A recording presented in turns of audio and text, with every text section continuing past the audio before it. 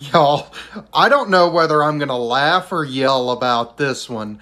Because you see, when Republicans bring up, legitimate election security issues with some verifiable evidence, it's labeled as misinformation or disinformation.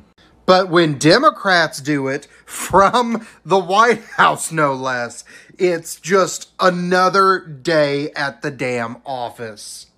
And they're still pushing this now debunked nonsense. I mean, I talk a lot about how disconnected Democrats are from reality, but that takes the cake at this point in time. Dear God.